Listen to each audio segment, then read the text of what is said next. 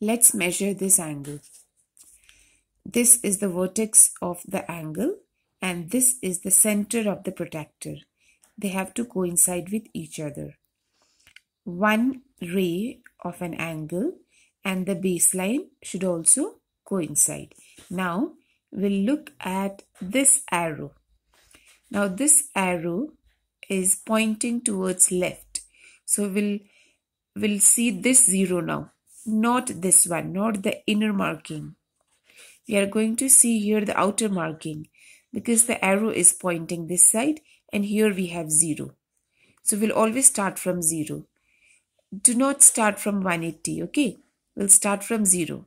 0, 10, 20, 30. So this is 30 degree. So here I'll write 30 degree.